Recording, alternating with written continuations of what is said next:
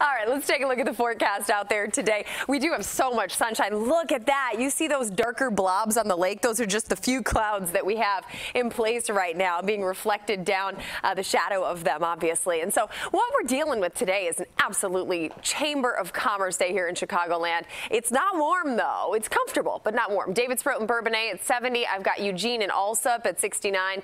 Elton and Schaumburg at about 72. So my suggestions today, it's so comfortable. Grab your sunglasses. Just know that today is the best day of the week. You're probably comfortable in just about anything you choose to wear out there today. Temperature situation coming in the 60s. Aurora, McHenry, DeKalb still. It's not that warm, and 70s a little bit closer into the lakefront. We have beautiful clear skies, nice calm weather. It is a beautiful day out there, expecting it to remain so. We take a look at the noontime temperature. I think we're still going to be right at about 70 with an east-northeasterly wind at about 11. So nice breeze, not totally calm, but not too intense either. A few clouds back on off to the north and west at 5 o'clock. We hardly have any cloud cover over our counties. East-northeasterly wind continues at about the same rate.